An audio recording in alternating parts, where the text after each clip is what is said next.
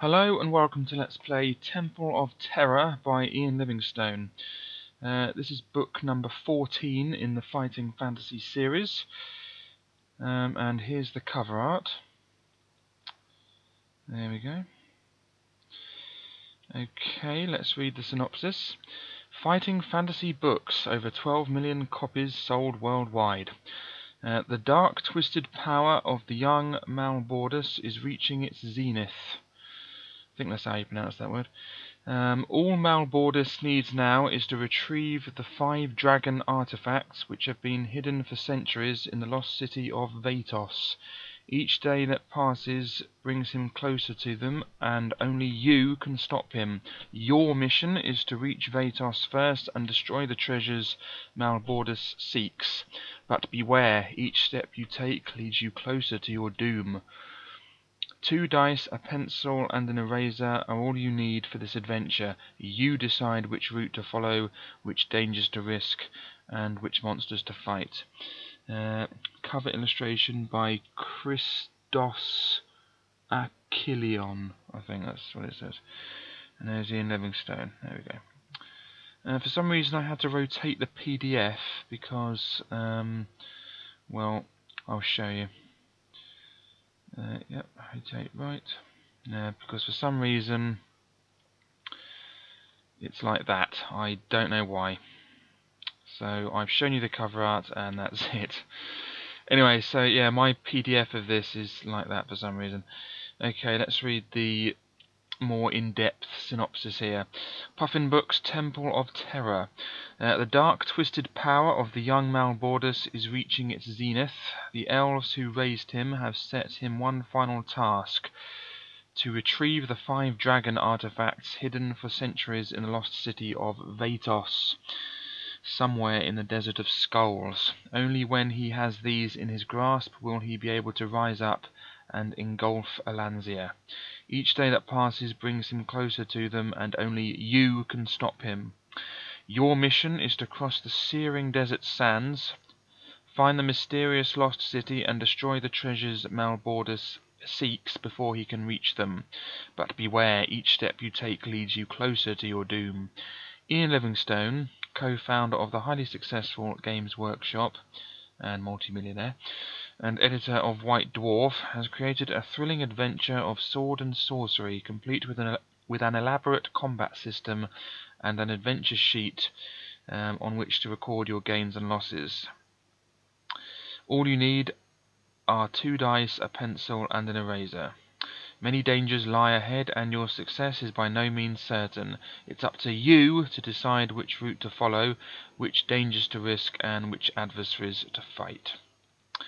Ian Livingstone's Temple of Terror, illustrated by Bill Houston. Puffin Books. There we go. Okay, this is quite a late edition because it shows lots of other books in the series. Anyway, so we've done Freeway Fighter, and we're now on to Temple of Terror, then it's on to the Rings of Kether, then Seas of Blood. I think that's a nautical one, if I remember. Can't remember how I might know that. Appointment with Fear, I think that's a sort of spy one. Anyway, enough of that. Rebel Planet, that's another futuristic one. Yeah, so we're getting through them. Anyway, there's the inside cover art or whatever, sort of angry-looking man or whatever with a lantern that looks like a telephone box. Anyway, to Chris Achilleos and Ian McCaig for making fantasy a reality. Enough of the fantasy, let's talk reality. Okay, first published 1985, copyright Ian Livingstone 1985, illustrations copyright Bill Houston 1985, blah blah blah blah blah. Okay, here we go. Right. Okay, it's the speed talking competition. Fighting monsters. Before embarking on your adventure, you must first determine your own strengths and weaknesses. You have in your possession a sword and a shield, together with a rucksack containing provisions, food and drink for the trip. Okay. So we've got a sword and a shield. So put that in the equipment.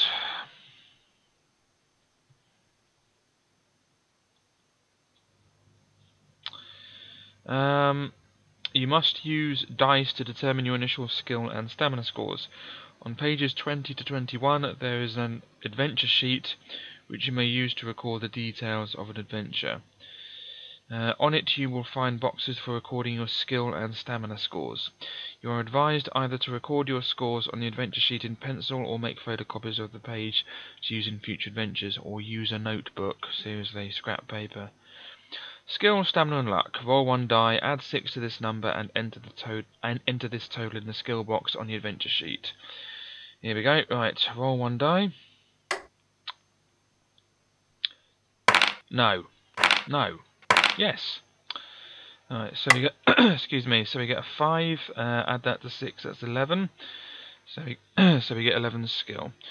Excuse me for just a moment. And I'm back. Sorry, I just had to cough something there. Anyway. Yep, so our skill is 11. Alright, let's keep going. Roll both dice, add 12 to the number rolled, and enter this total in the stamina box. Roll both dice. No. No. No. No. No. No. No. No. No. No. Nope. Nope. Nope. Nope. Yep, that'll do. Right.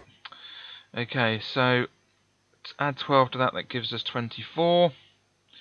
Oh no, I cheated. Sue me. Right. Oh no, I've ruined it. Oh no. Oh no, everything's going to... The world's going to end now. Anyway, there is also a luck box. Roll 1 die, add 6 to this number, and enter this total in the luck box. Right, here we go. Roll 1 die. No! No. Yes. Right, so that's 11 luck. That's pretty good. I was very lucky there, wasn't I? Right, right, that's that. For reasons that will be explained below, skill, stamina and luck scores change constantly during an adventure. You must keep an accurate record of these scores, and for this reason you are advised either to write small in the boxes or to keep an eraser handy, but never rub out your initial scores. Although you may be awarded additional skill, stamina and luck points, these totals may never exceed your initial scores, except on very rare occasions when you will be instructed on a particular page. Your skill score reflects your swordsmanship and general fighting expertise. The higher the better. Your stamina score reflects your general constitution, your will to survive, your determination and overall fitness. The higher your stamina score, the longer you will be able to survive. Your luck score indicates how naturally lucky a person you are. Luck and magic are facts of life in the fantasy kingdom you are about to explore. What if it's a principality? Or a duchy? Battles. You will often you will often come across pages in the book which instruct you to fight a creature of some sort. An option to flee may be given, but if not, or if you choose to attack the creature anyway, you must resolve the battle as described below. First, record the creature's skill and stamina scores in the first vacant monster encounter box on your adventure sheet. The scores for each creature are given in the book each time you have an encounter. The sequence of combat is thus. Roll the 2 dice once for the creature, add its skill score. This total is the creature's attack strength. Roll the 2 dice once for yourself, add the number rolled to your current skill score. This total is your attack strength. If your attack strength is higher than that of the creature, you have wounded it. Proceed to step 4. If the creature's attack strength is higher than yours, it has wounded you. Proceed to step 5. If both attack strength totals are the same, you have avoided each other's blows. Start the next attack round from step 1 above. 4. You have wounded the creature, so subtract 2 points from its stamina score. You may use your luck here to do additional damage. See over. 5. The creature has wounded you, so subtract 2 points from your own stamina score. Again, you may use luck at this stage. See over. 6. Make the appropriate adjustments to either the creature's or your own stamina scores and your luck score. If you use luck, see over. Begin the next attack round. Repeat steps 1 to 6. This sequence continues until the stamina score of either you or the creature you are fighting has been reduced to 0. Death. Fighting more than one creature. If you come across more than one creature in a particular encounter, the instructions on that page will tell you how to handle the battle. Sometimes you will treat them as a single monster, sometimes you will fight each one in turn. At various times, At various times during your adventure, either in battles or when you come across situations in which you could either be lucky or unlucky, details of these are given on the pages themselves. You may call on your luck to make the outcome more favourable, but beware, using luck is a risky business, and if you're unlucky, the results could be disastrous. The procedure for using your luck is as follows. Roll 2 dice. If the number rolled is equal to or less than your current luck score, you have been lucky, and the result will go in your favour. If the number rolled is higher than your current luck score, you have been unlucky, and you will be penalised. This procedure is known as testing your luck. Each time you test your luck, you must subtract 1 point from your current luck score. Thus, you will soon realise that the more you rely on your luck, the more risky this will become. Using luck in battles. On certain pages of the book, you will be told to test your luck and will be told the consequences of your being lucky or unlucky. However, in battles, you always have the option of using your luck either to inflict a more serious wound on a creature you have just wounded, or to minimise the effects of a wound the creature has just inflicted on you. If you have just wounded the creature, you may test your luck as described above. If you are lucky, you have inflicted a severe wound and may subtract an extra 2 points from the creature's stamina score. However, if you are unlucky, the wound was a mere graze and you must restore 1 point to the creature's stamina, i.e. instead of scoring the normal 2 points of damage, you have now scored only 1. If the creature has just wounded you, you may test your luck to try to minimise the wound. If you are lucky, you have managed to avoid the full damage of the blow. Restore 1 point of stamina, i.e. instead of doing 2 points of damage, it has done only 1. If you're unlucky, you have taken a more serious blow. Subtract 1 extra stamina point. Yeah, so even if you're unlucky, it's sort of better for you than it is for the creature. Remember that you must subtract 1 point from your own luck score each time you test your luck. Restoring skill, stamina and luck. Skill. Your skill score will not change much during your adventure. Occasionally a page may give instructions to increase or decrease your skill score. A magic weapon may increase your skill, but remember that only 1 weapon can be used at a time. You cannot claim 2 skill bonuses for carrying 2 magic swords. Your skill score can never exceed its initial value unless specifically instructed. Stamina and provisions. Your stamina score will change a lot during your adventure as you fight monsters and undertake arduous tasks. As you near your goal, your stamina level may be dangerously low and battles may be particularly risky, so be careful. Your backpack contains enough provisions for 10 meals. Let's do that. 10. It's always 10 though, isn't it? You may rest and eat at any time except when fighting, but you may eat only 1 meal at a time. Oh, that's... I sometimes eat 2 meals at a time, so is that a new addition? I can't remember. Maybe I've been cheating all this time. Oh no. Eating a meal restores 4 stamina points. When you eat a meal, add 4 points to your stamina score and deduct 1 point from your provisions. A separate provisions remaining box is provided on the adventure sheet for recording details of provisions. Remember that you have a long way to go, so use your provisions wisely. Remember also that your stamina score may never exceed its initial value unless specifically instructed on a page.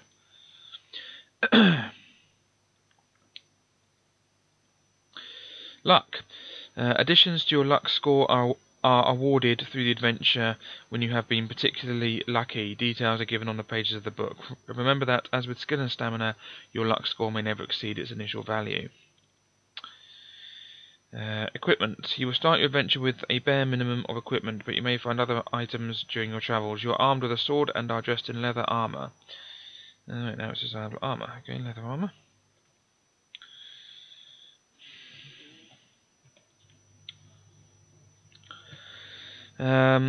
You have a rucksack, haversack, backpack, whatever, on your back to hold your... Really? I have a backpack on my back. I thought I was going to wear it on my head. To hold your provisions and any treasures you may come across. You also carry a lantern which lights your way. Okie dokie, lantern as well.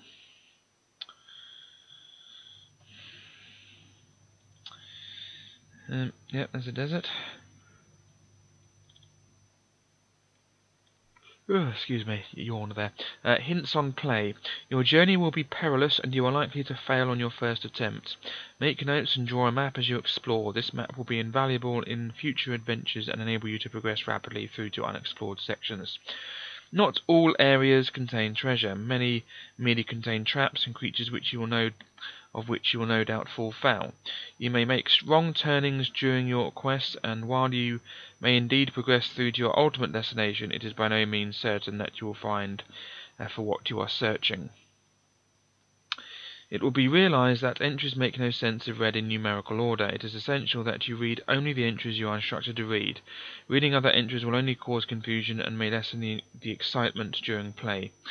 The one true way involves a minimum of risk, and any player, no matter how weak on initial dice rolls, should be able to get through fairly easily. Wrong. May the luck of God go with you on the adventure ahead. Oh, this is new. The adventure sheet on this the book from which this PDF was copied. The adventure sheet of which has not been used. This is a momentous occasion. A very rare occasion indeed. Okay. Background. Perhaps it was because he was born during a full moon, with wolves howling around his mother's forest hut, that Malbordus's nature was evil. Perhaps it was something more sinister than that, but it is certainly that, after his mother abandoned him, Malbordus grew up in Darkwood Forest in the care of dark-side elves. He was taught the elves' wicked ways, and also discovered powers of his own. He could make plants wither and die simply by snapping his fingers. He could make animals obey him with his piercing gaze. The elves urged him on and helped him develop his powers so that they could teach him the arcane and evil magic of the ancient elf lords, magic so vile and powerful that it kills unworthy users. In pursuit of such evil powers, Malbordus grew into manhood. In order to prove to the elves that he was ready to receive the elf lord's knowledge, he first had to pass a test.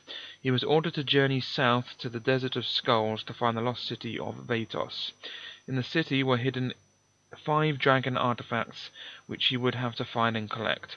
A simple incantation would bring the dragons to life to serve the forces of evil. Malbordus would then instruct them to fly him back to Darkwood Forest, where a massive army would be assembling. He would receive the ancient powers and lead the hordes of chaos across Alanzia in an unstoppable wave of death and destruction. It was only by a stroke of luck that these terrible plans were discovered. On the edge of Darkwood Forest lived a strange old wizard named Yazstromo. Something of an eccentric, he lived alone in his tower, practicing simple magic and communicating with animals and birds. He was always willing to sell small magic items that he could afford to have brought to him delicious cakes from all over Alanzia. His sweet tooth was the cause of his only link with the outside world, as he rarely left his tower. It was therefore much to everyone's surprise that he came huffing and puffing into the village of Stonebridge. What could possibly have forced old Yazstromo to venture through Darkwood Forest to Stonebridge? All the dwarfs who lived there were eager to find out, and a message was sent to Gillibrand, their king. Or Gillibrand, I'll say Gillibrand. After the rigours of a recent quest, you are resting in Stonebridge, enjoying the merry company of the dwarfs. Your wounds are almost healed, and the local blacksmith has honed the blade of your sword as only dwarfs can. Resting on a porch with your feet up on the railing, you are intrigued by the commotion. In front of you, in the village square... you are intrigued by the commotion in front of you in the village square. Followed by a throng of inquisitive dwarfs, Yazstromo climbs the stone steps of Gillibrand's house and is warmly greeted at the top by the king. The crowd falls silent when Gillibrand raises his hand, and Yazstromo turns to speak. You slide out of your chair and join the crowd to hear what the wizard has to say. With a glum expression, his face almost as long as his beard, Yazstromo relates the bad news concerning Malbordus. The dwarfs look up apprehensively, as though expecting the 5 dragons to descend upon them at any moment. He calls on them to show courage, saying, "Friends, look on the bright side. At least we are warned of our impending doom. Thanks to my pet crow, who overheard the conversation between the Dark Elves and Malbordus. What we must do now is find someone who can reach the lost city before Malbordus and destroy the dragon artifacts." Yeah, I prefer saying someone instead of somebody. I always think somebody sounds a bit sort of... can't think of the word, sort of harsh and somehow. Anyway, before Malbordus and destroy the dragon artifacts, we need a fearless young warrior who is willing to risk life and limb to save us all. Is there one among you who would volunteer? Each dwarf looks around to see if another has dared to accept the challenge. Standing there watching the worried dwarfs, you realise that there is only one thing you can do. With a wry smile on your face, you raise your arm in the air and offer your services. Yazstromo sees you and says, "Haven't I seen you somewhere before?" Never mind, you look like the kind of person we want. Make way for our brave volunteer. We must leave for my tower immediately. Come along, let's be off.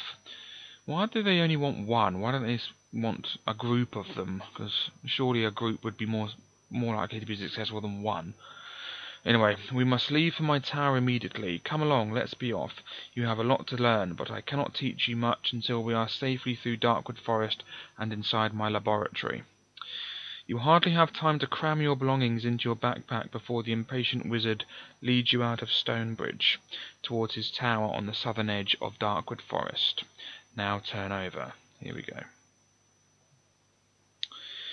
For an old man, Nostromo is surprisingly sprightly. You cross Red River and the ploughed fields beyond, and soon reach the edge of the forest. Nostromo still doesn't stop. He takes a narrow path leading into the dark wall of trees. The light fades, branches and knotted roots obstruct the twisting path and make the walk very tiring. You ask Nostromo why he seems unconcerned at the possibility of being attacked by forest monsters. He chuckles and tells you that his magic is well known and respected by all the creatures for miles around. None would dare to challenge Nostromo. After spending a peaceful night in the forest, you reach Nostromo's tower by mid-morning the next day.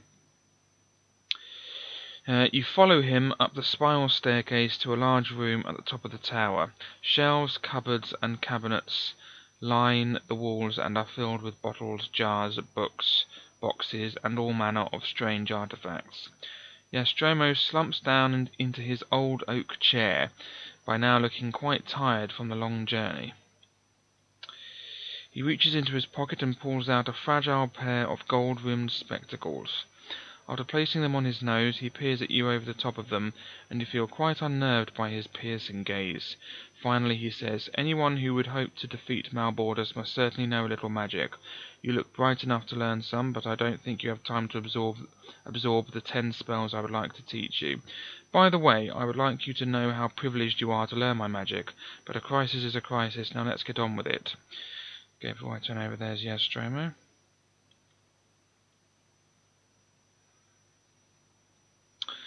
Which spells shall I teach you? You have the choice of Open Door, Creature Sleep, Magic Arrow, Language, Read Symbols, Light Fire, Jump, Detect Trap, and Create Water. So make your choice, turn to 34. Let's do that. Choose any of the following spells. You will be sent back to this reference after having learned a spell. As soon as you have learned 4 spells, turn to 180. You think about the task ahead before telling Nostromo your choice. Okay, we are going to choose Sleep Creature. So let's go to Creature Sleep, 58.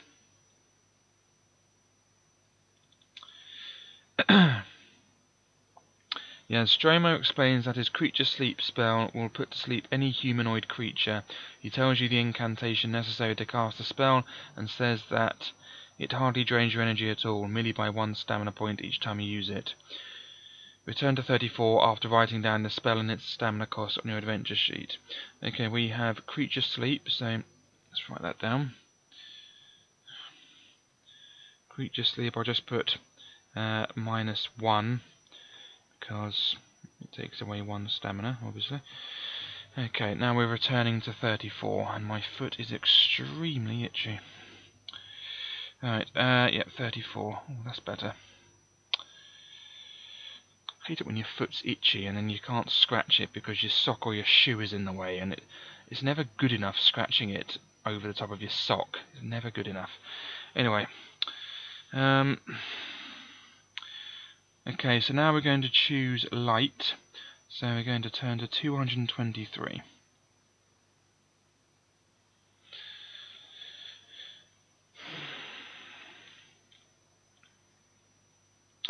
Nostromo explains that his light spell will illuminate any room, cavern, or area, whether its darkness is natural or magical. He tells you the incantation necessary to cast the spell and says that the energy drained when casting it is not too much, only 2 stamina points are lost each time you use it. Return to 34 after writing down the spell and its stamina cost on your adventure sheet. Okay, so Light.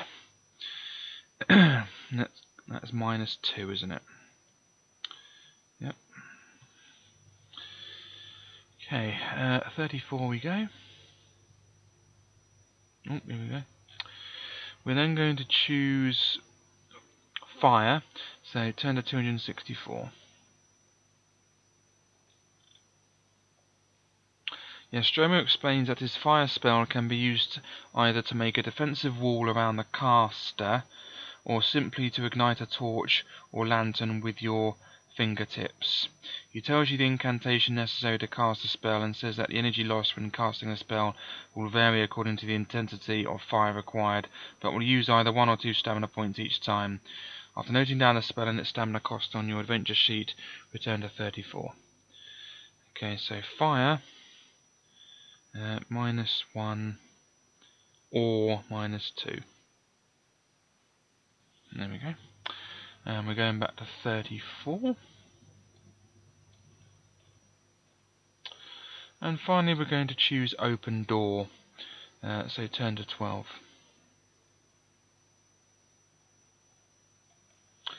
Nostromo explains that his open door spell will open any locked door. He tells you the incantation necessary to cast the spell and says that it will not drain your energy too much, only 2 stamina points will be lost each time you use it. Return to 34 after writing down the spell and its stamina cost on your adventure sheet. Okay, so that's open door. And it costs 2. There we go. And we're going to 34. As soon as you have learned 4 spells, turn to 180.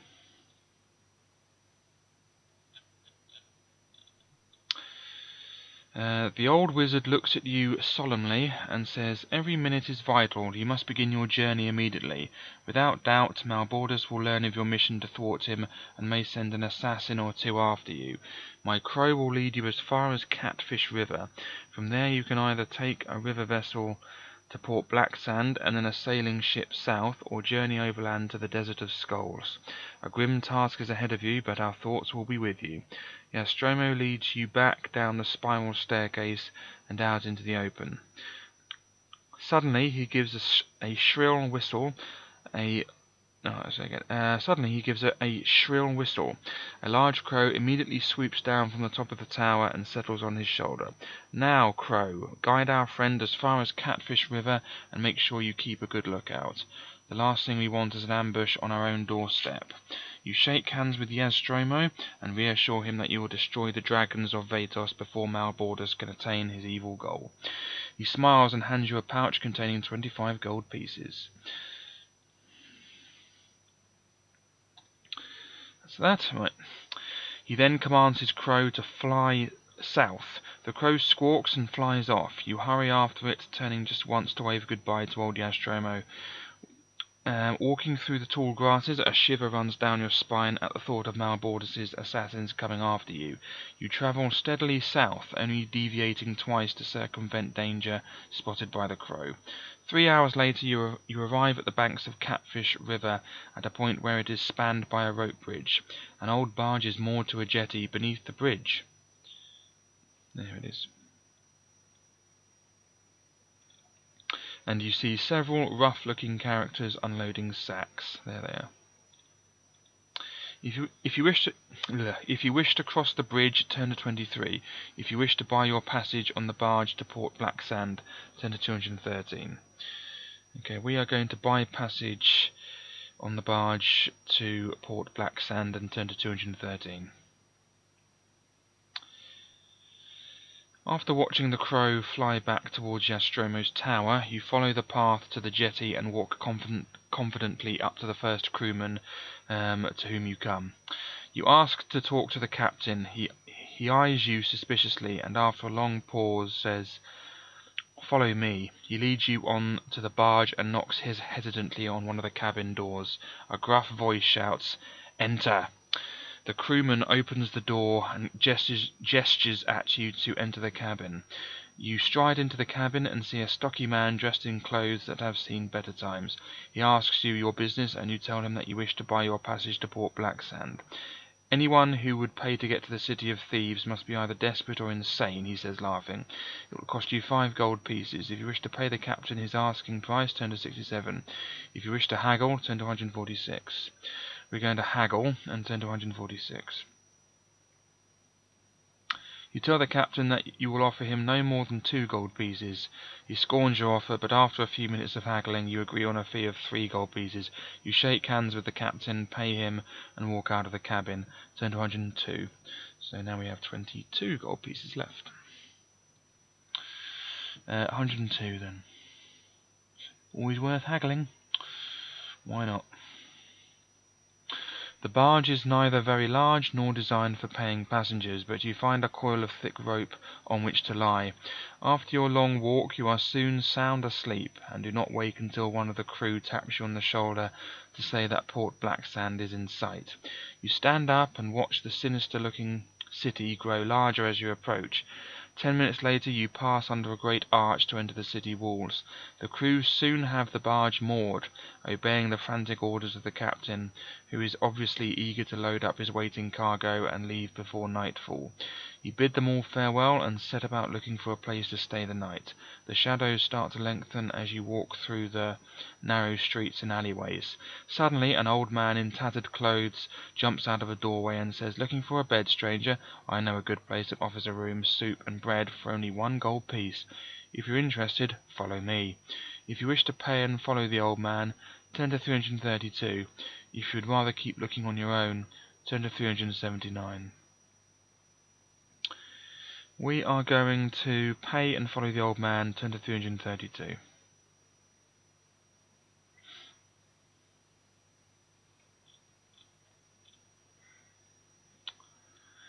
Yeah, I've paid him, haven't I? Better take the gold piece off. So that's 21.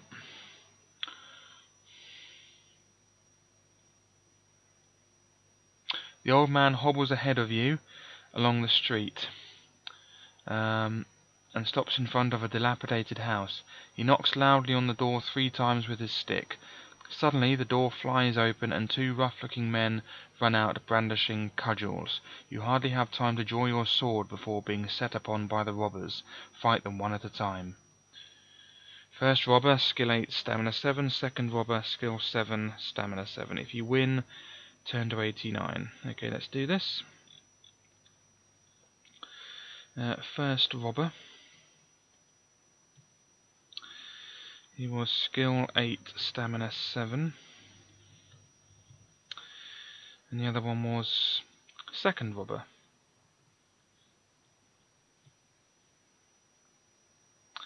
And that was skill 7, stamina 7. Let's do this. Right, we roll for him first. My skill is 11, obviously. Okay, rolling for him first, and we are off. 7 plus 8 is 15. I get 20, so 15 to 20. And we're fighting them one at a time, of course. Puts them down to 5. And again, 18 to 20 again.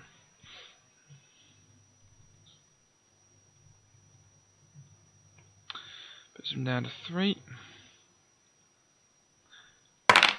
19 to 16. Yeah, 16. 19 to 16, so he wins. That puts me down to whatever it is, 22. Let's keep going. 15 to 21.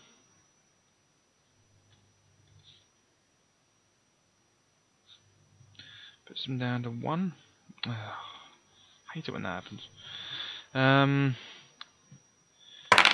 15 to 21 again. What are the odds? And now I'm not going to work them out because I can't be bothered. Okay, 0. That's the end of him. Right, second robber, 7 and 7. 13 to 23.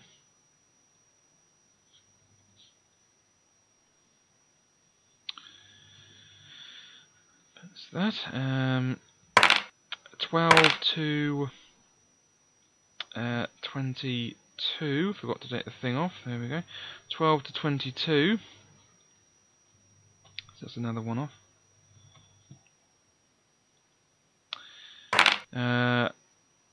13 to 17. Yeah, 13 to 17. Puts them down to 1. Nearly done. And then 14 to 16. And that is the end of him. That's it. That's the end of the robbers. Good. He lost 2 points of stamina there. That's not bad. And we're turning to 89.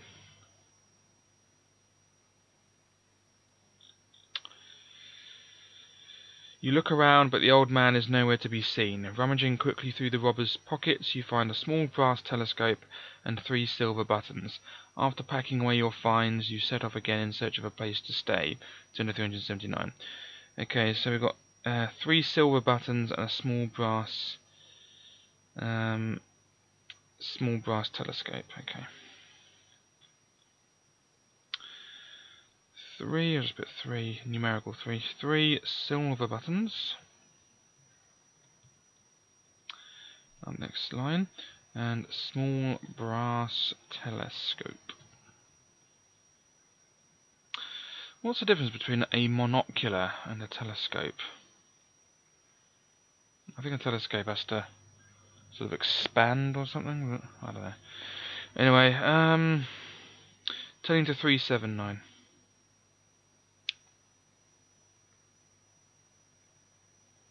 Oh, that one's a bit sort of dodgy, isn't it? There it is. Seriously, that is the blackness, scary. Oh, they've done it again. They did that one twice. Not surprised they scanned that one twice. Blimey. 'Cause that is horrid, whatever it is. Anyway, 379. Not to mention the scary blackness. Looking up, you see a road sign indicating that you are in Clog Street.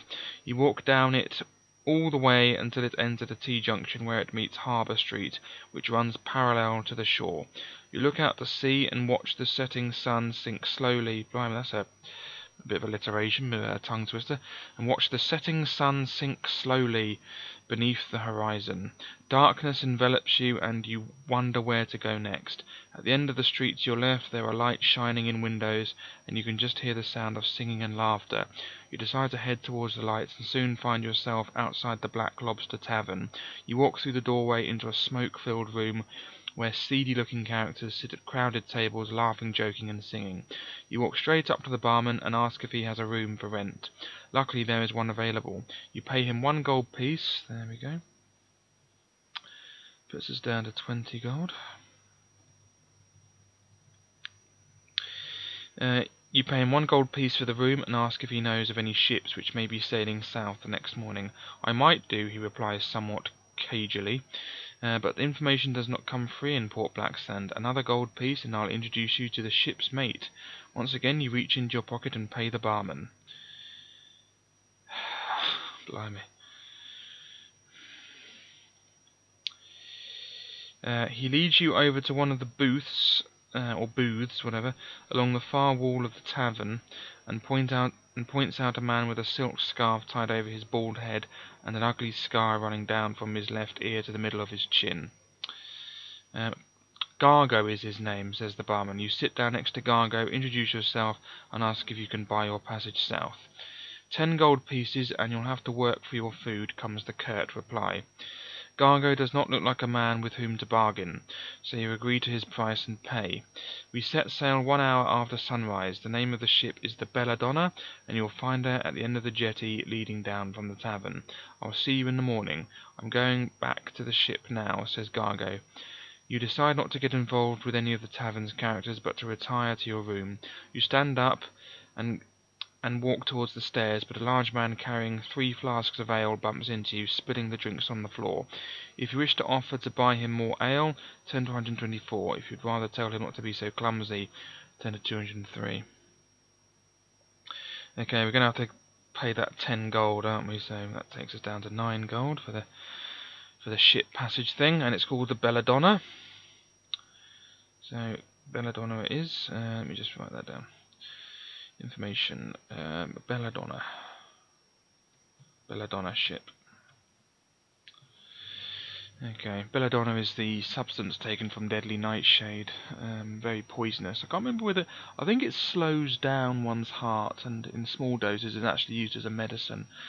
Because there's the one in foxglove which speeds up your heart, or maybe it's the other way around. But belladonna, it's weird because it's in the tomato family, in the same family as tomatoes, and yet tomatoes aren't poisonous, even though they are disgusting. And yet belladonna isn't. I do know potato berries are poisonous because they're in the deadly nightshade and tomato family as well. But that's all I know really. Anyway,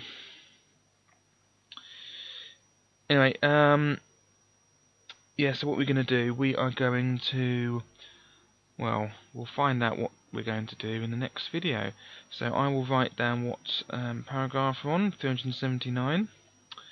So next paragraph is 379, just in case I don't remember. I usually do, and it usually opens the PDF up on where I stopped it, but